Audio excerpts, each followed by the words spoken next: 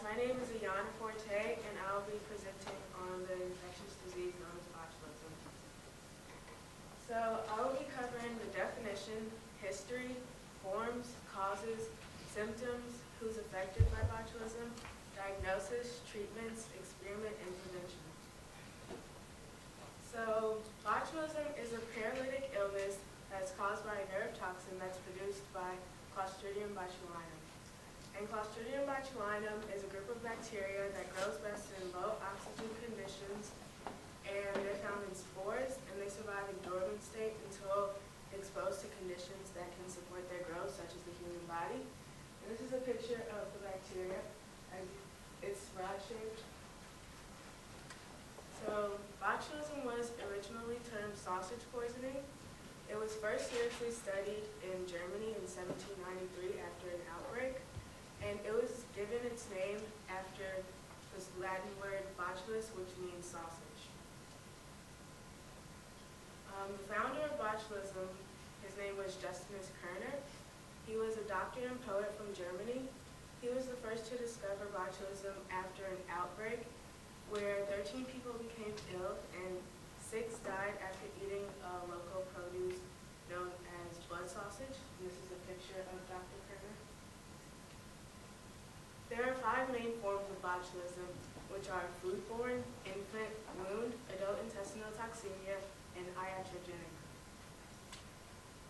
So foodborne botulism is caused by eating food that contains the Clostridium botulinum bacteria. And the most common ways of contracting foodborne are from home canned foods like asparagus, green beans, corn, peaches, and basically foods that have low acid levels. This is a picture of home canned peaches.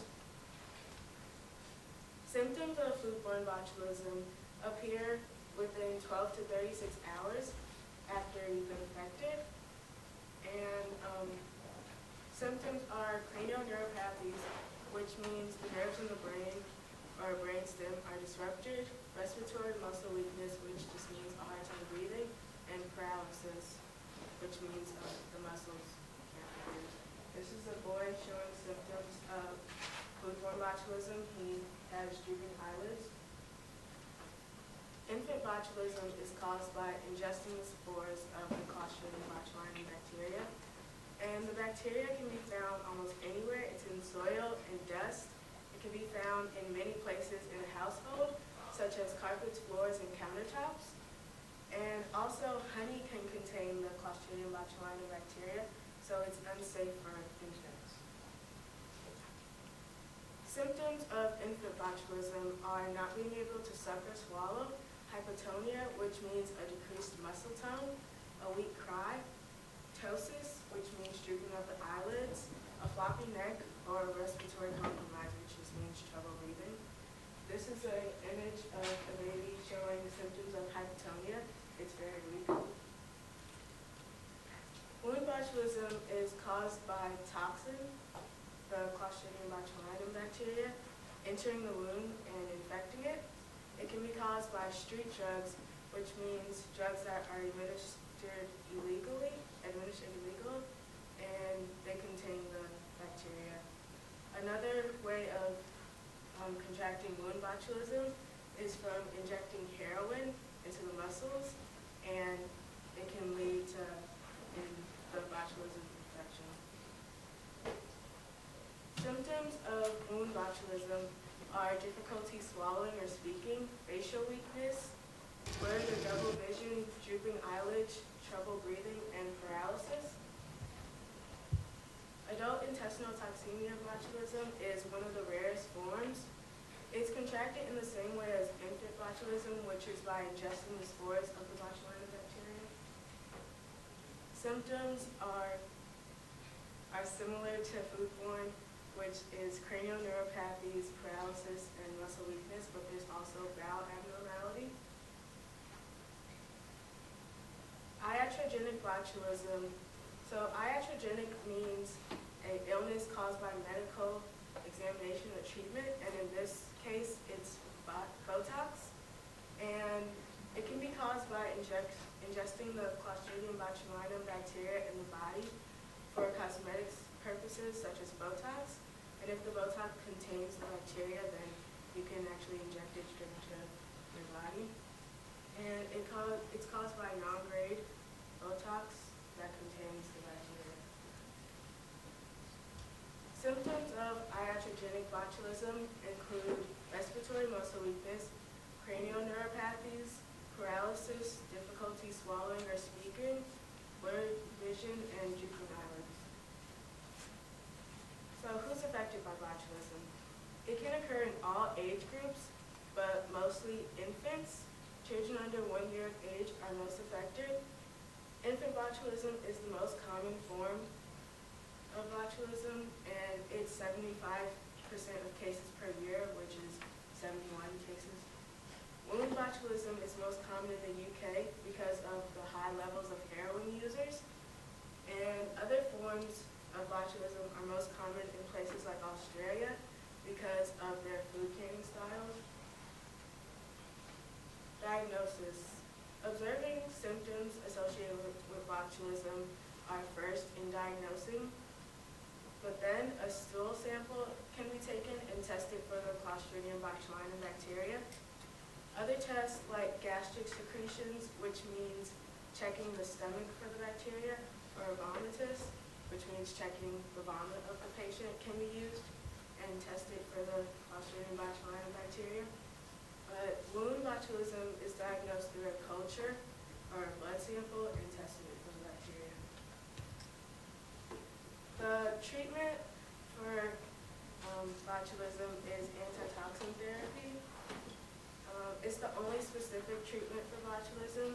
It can stop the progression of paralysis and decrease the duration of it. It has a case fatality rate of less than 2%, so it's almost always successful. And the antibodies, it works like the antibodies bind to the toxin that are floating in the bloodstream and neutralize them.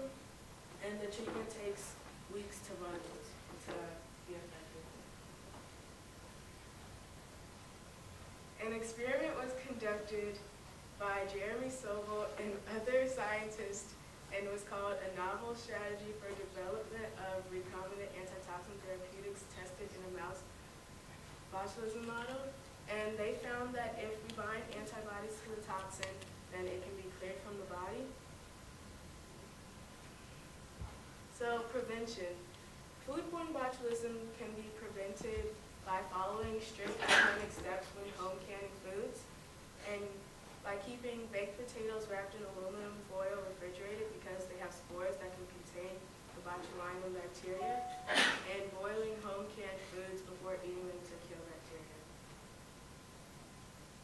Infant and adult intestinal toxemia is very hard to prevent.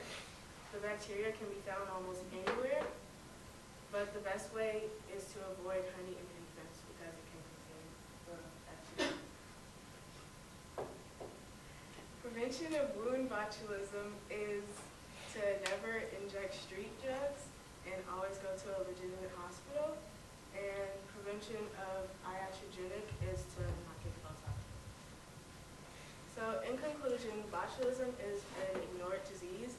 It can be easily contracted and can be fatal without treatment, but there are several ways of contracting botulism, so people should be aware to prevent themselves from getting this disease. It's my reference list. Acknowledgements. And now I will open the floor to any questions, comments, or constructive criticism.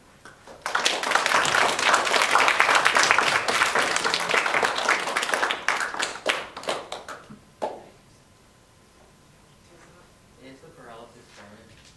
No. If you get the treatment, then denial. What is a stool sample? A stool sample is taking a sample of the stool, which means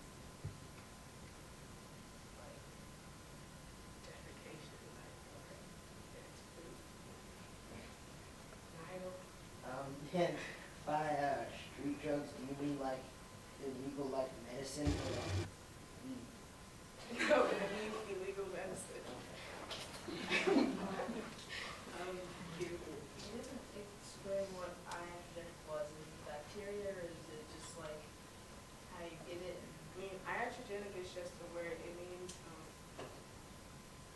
it means getting a disease from trying to get other like medical help in this case it was Botox.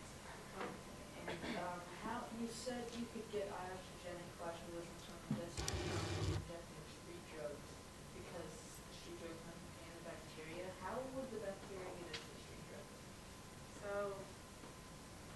I mean, the bacteria can be found almost anywhere, but I don't know how exactly it would get into the drugs, but if you inject it into your muscles, then you'll be infected with the toxin.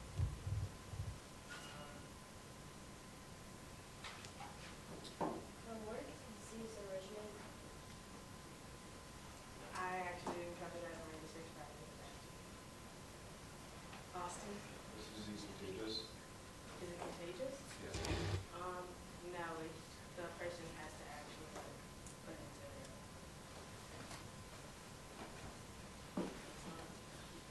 Is it ranked as a biological warfare agent? This one. What is a cranial neuropathy?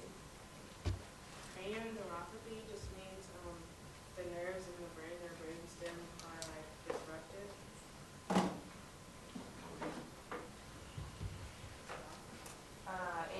When you were creating this presentation, did you come across any future research that scientists are doing either now or they're planning to do in the future about this disease? Yes, in that experiment, the scientists that did that experiment were trying to create a new treatment that would be more effective, less expensive, but they're still working on it. Miss Catherine. What is it do you know what it is in particular about the food canning styles in Australia that makes them more susceptible to the bacteria? I found an article, but it didn't really tell me exactly what